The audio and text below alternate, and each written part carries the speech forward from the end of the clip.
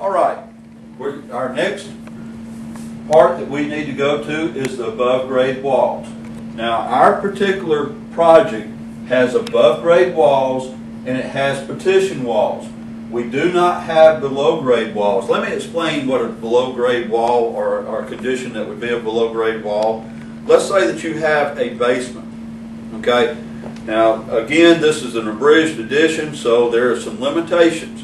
But if you had a basement and it was partially below grade, you would have to take that wall, and if you had 4 feet below grade and 4 feet above grade, you would have to have 2 different entries there. You would have to have the above grade dimensions and the below grade dimensions in square footage. Okay, that's just a little hint there, but we're not going to have to deal with that. We are going to be dealing with simply the above grade walls. Now, I want to go over to our plan and the J manual. Our plan says that our exterior walls are wood framed. They have 16 on center studs, R13 insulation with an R2 board insulation on the exterior. The interior finish is a gypsum board, that's sheetrock. The exterior is brick. When I go to my J manual, and I'm going to go ahead and bring this up on my spreadsheet also, we're going to the tab that says walls. You notice it says table 4A, construction 12, 13, and 15 above grade walls. Okay, we're looking for that information. I go back to my J manual and I find, are you good there, Ricky? Mm-hmm. Okay, that comes under the 12C-2BW. The description is, and you can look this over, it will tell you what we have here. Okay, frame construction, R13 cavity insulation, R2 board insulation. We're said that we have a brick exterior. Our U value with the wood studs is 0.081. It is in the group number, being that it is a brick exterior, J. If it was siding, it would be D. So let's fill that information in. I need 12C-BW for reference. 12C-2BW. 2BW. That's just a reference. Okay, the U value was 0.081.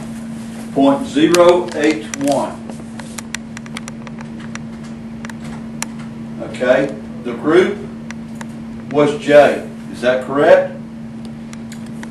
Okay, so we put all that information in here. Yeah, J for brick and D for siding. Okay, now if you recall, we have a covered porch. We have a porch on the front side. You notice over there it says shaded wall far to the right. Most of our walls are not shaded, but we do have an exterior wall that is shaded. So we need to put another entry in of 12C-2B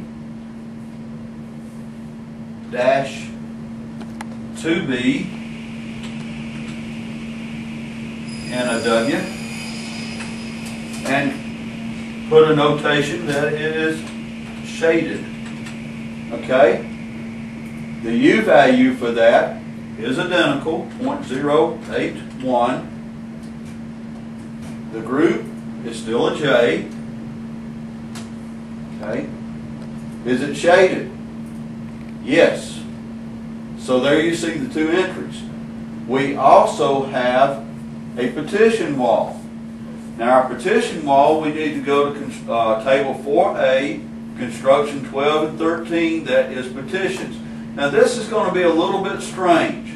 We actually have a carport there, but it has a roll-up door, or a door that we can close.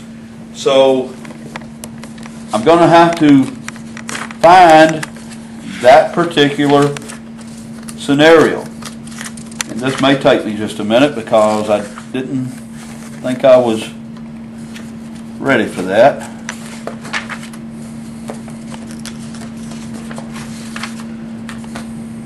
Alright, here we show a 2 garage, and I'm kind of jumping around a little bit, but this gets a little bit exciting, if you will. I've done some homework, so to speak, and I find out that here is my garage. Here is an example of a garage. Now, where this comes into play is when we look at the petition temperature differential for heating and the petition temperature differential for cooling. Our U values here are going to be the same. Okay, we're going to call this thing a 12C-2B, and we know that it is a petition wall. Okay, our U value, if I'm not mistaken, I may have to go back and check myself on this one, 0.081. Okay, now in order to be able to get the temperature differential of this particular area, I need to use the J manual recommendation. Okay, it tells me that for the winter, which is the heating, I need to use the heating dry bulb with no adjustment. Do y'all remember that is table 1, heating dry bulb with no adjustment? You remember what the temperature differential was on the J1 criteria of location? Let's go take a look. There it is, 48. I go back to my walls and I put that temperature differential of 48. Now the cooling, we're going to need to know what that temperature is too. It's a 15-degree differential, but we can't just use that. Okay, we go back to the walls under petition, carport type scenario, and we find out that we are to use table 1A cooling dry bulb plus 17 degrees.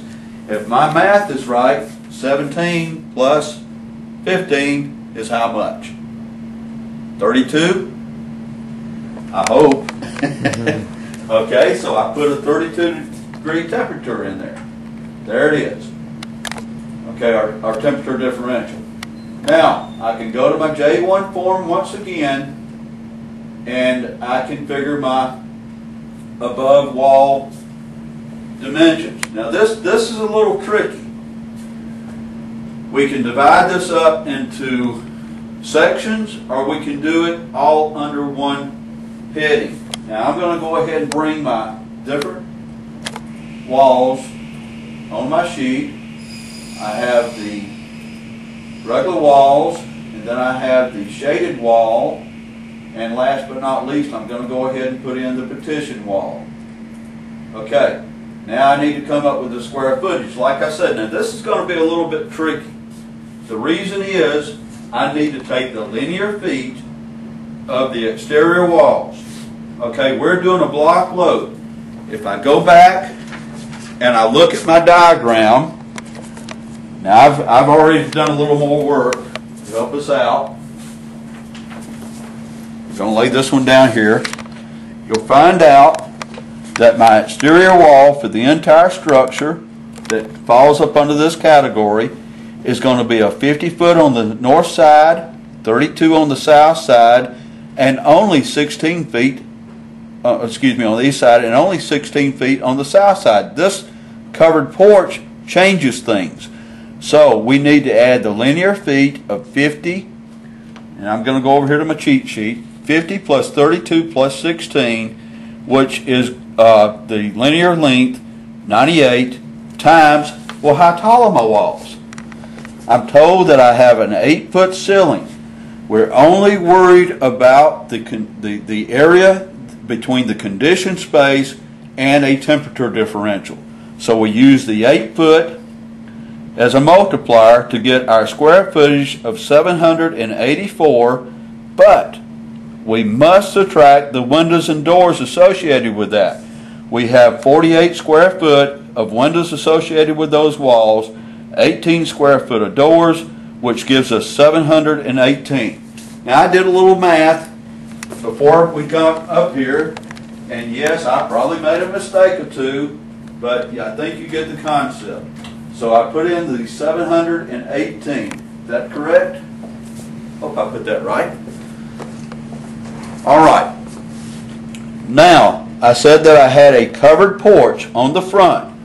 Its dimension is 24 foot long.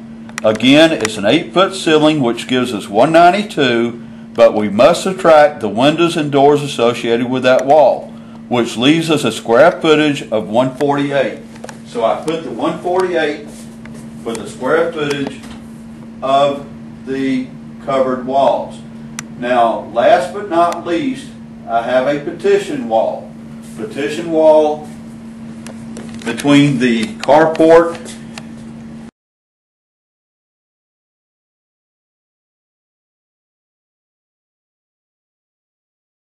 Last but not least, our petition walls, we've already got the criteria in there for it. I've already done the calculations, and I come up with 318 square feet. Remember, I did have to take the total petition wall and subtract the door number 3 from it to be able to get that information. That has concluded all of our exterior walls. All of our walls that have a temperature differential, including the petition walls. We'll be moving into ceilings next.